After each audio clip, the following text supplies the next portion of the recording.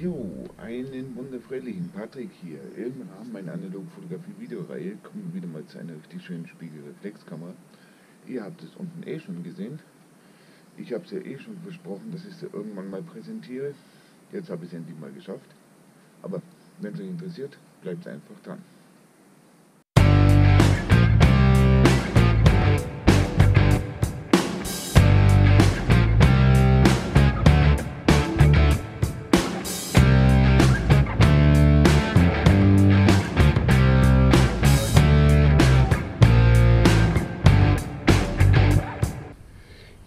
Was habe ich denn heute da? Ich habe gesagt, ihr habt es unten eh schon gesehen. Die Pentax SF-7. Eine schöne Spiegelreflexkamera, relativ schwer, muss ich ehrlich sagen. Was gibt es großartig zum sagen? Gebaut 1988 bis 91. Integrierter Blitz. Hat Batterie noch keine drin. Hat der CR5 Batterie drin. Hier unten sieht man es noch. Ich mache mal schnell auf, wenn ich es hinbekomme. So, da ist das Batteriefach. Ja, ich sag mal, das ist so eine Art halbautomatische. Man kann hier an dem Objektiv das A einstellen für Automatik. Und dann kann man hier, wenn der Batterie drin wäre, über den Mode-Knopf dann hier einstellen die Belichtungszeit. Oder man stellt sich die Blende eben ein und das Gerätchen macht, kann man sagen, seine Belichtungszeit selber. Das ist so im Groben und Ganzen eigentlich so ziemlich alles. Hat noch 3 Modi, Selbstauslöser, Einzelaufnahme, mehrfach oder Continuous Aufnahme, mehrere Bilder hintereinander. Und was gibt es sonst noch? Hier kann man noch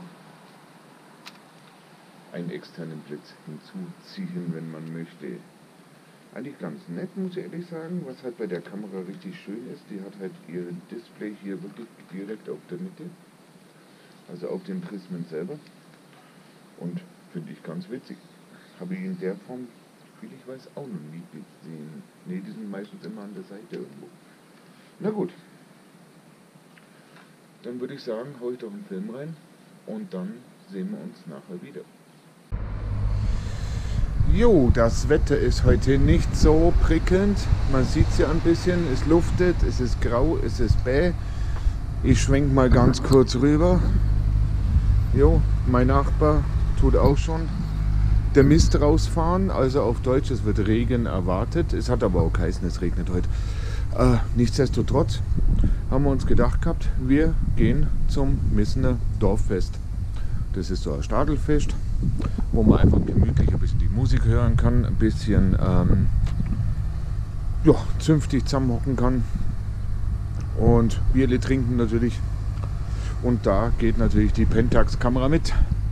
1, 2 Bilder habe ich schon gemacht gehabt. Schauen wir mal, ob sie was geworden sind.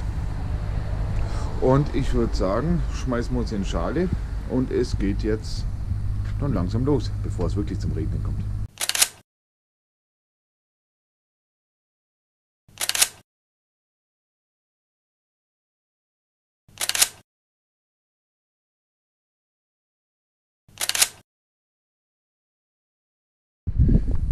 Jo, dann machen wir uns doch mal auf den Weg. Hoffentlich hält das Wetter noch, zumindest mal bis wir wieder zu Hause sind. Wir haben eh nicht vor, lange zu bleiben. Steffi hat sich wie immer schick gemacht, gell? Jo, und dann schauen wir doch einfach mal, was das Dorffest bzw. das Stadelfest alles so bietet. Gut, dann würde ich sagen, dann melde ich mich einfach später nochmal. Bis dann.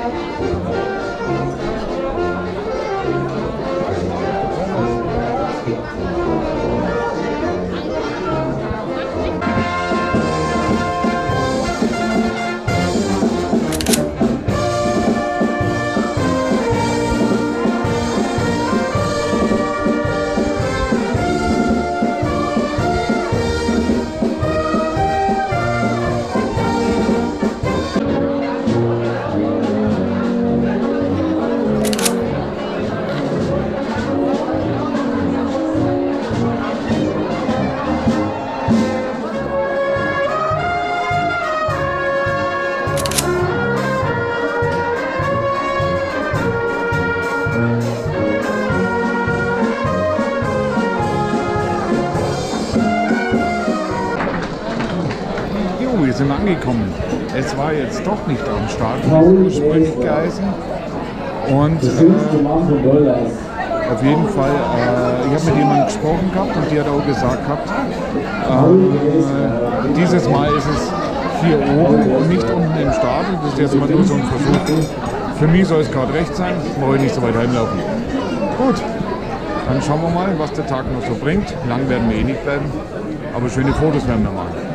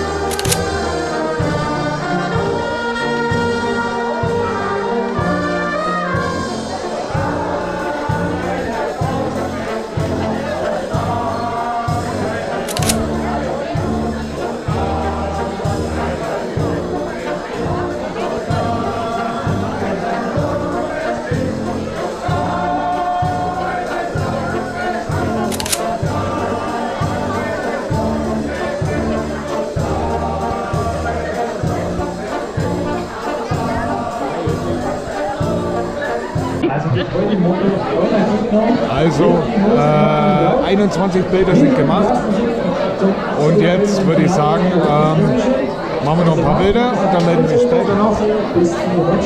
Regnen fängt jetzt auch an, ist auch blöd, aber mei, was wollen wir machen? Vielleicht mal noch ein paar Fotos von der Band und dann schauen wir mal. Den Film kriege ich auf jeden Fall voll und dann werden wir ihn nachher dann auch noch entwickeln. Also dann melde mich wie immer später und genieße noch mal mein halbes Bier. Ja.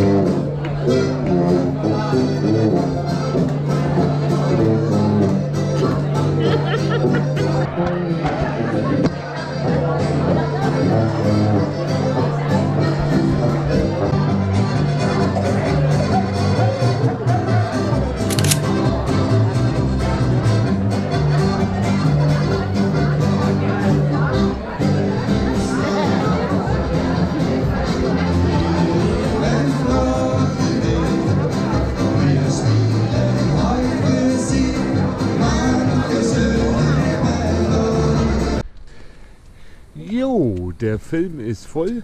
Ja, Mir ist übrigens der auch. voll. Ja, sie ist auch voll. Ja, so viel haben wir gar nicht getrunken gehabt. Wundert mich eigentlich. Mir ist übrigens auch aufgefallen, ich sag öfter Yo. Naja, So. macht ja nichts, ist ja gut. Ist halt so mein Ding. Wie gesagt, der Film ist voll, den werden wir noch entwickeln. Und dann schauen wir mal, dass dann ein Haufen hübsche Fotos rauskommen. Und dann würde ich einfach sagen, melden wir uns beim Fazit wieder. Also dann, bis später. Jo, Dorffest ist vorbei. Ihr wisst ja, Einleitung und Fazit habe ich jetzt gerade eben hintereinander auf, oder nehme ich gerade hintereinander auf. Es ist auch am nächsten Tag in der Früh. Wir sind ja gestern Abend heimgekommen. Dann habe ich noch den Film entwickelt. Dann kam noch der AB, haben wir noch einen Spieleabend gemacht, ein paar Karten, also ein bisschen Kartenspiele gemacht. Und jetzt habe ich es geschafft, die Bilder einzuscannen. Also das Dorffest, kann man sagen, war gestern in dem Fall. So schnell bin ich dann auch nicht, dass ich dann, kann man sagen, das Video am gleichen Tag präsentieren kann. Manchmal schaffe ich es, manchmal nicht. Also das Dorffest war gestern. Gut, aber zur Kamera. Ich mag sie. Ich finde sie gut. Mir gefällt sie. Ich habe sie damals, glaube ich, auch auf dem Flohmarkt gekauft für einen Apfel und ein Ei. Deswegen hat auch einer meiner Follower gesagt, warum mach mal ein Video dazu. Ich finde die wirklich gut. Der einzige Nachteil, aber vielleicht liegt es einfach auch am Alter. Ich meine, ich brauche nichts verschönigen. Das Ding ist auch 25 Jahre alt. Ne, 35 Jahre alt sogar. Oder fast ein bisschen, ja, fast 35 Jahre. Der Autofokus vom Objektiv funktioniert nicht mehr so, wie er sollte. Ich habe jetzt alles manuell fokussiert. Hat aber auch recht gut geklappt. Sie hat ja Gewicht, das habe ich ja vorhin schon gesagt, aber dennoch recht gut, ich sag mal, griffig. Gefällt mir auch gut und sie macht irgendwie was her, ich weiß nicht. Durch das, dass halt natürlich die Bedienelemente oder beziehungsweise das Display hier genau in der Mitte ist, sie sieht halt etwas anders aus als andere Kameras. Und das ist ja auch in Ordnung, so soll es ja auch sein. Gell? Ansonsten, wenn ihr sie mal günstig her bekommt, ich glaube im Netz wird die zwischen 30, 40 und bis nach oben hin gehandelt. Wenn ihr da durch Zufall mal ein schönes Modell schnapulieren könnt, greift zu. Also ich sag, die ist es wert. Es ist die laut Internet die abgespeckte Version einer SF-X von Pentax. Da ich die SF-X nicht kenne, kann ich mir jetzt da kein Urteil darüber bilden. Aber vielleicht besorge ich mir mal eine, wenn ich günstig eine bekomme. Und dann kann man ja mal da ein Review dazu machen. Gut. Ich hoffe, das Video hat euch gefallen. Daumen nach oben ist eh klar. Und ich wünsche euch gut Licht. Das Wetter heute ist echt beschissen. Also werde ich heute wahrscheinlich nicht viel machen können, aber macht ja nichts. Und wir sehen uns beim nächsten Mal wieder. Ciao.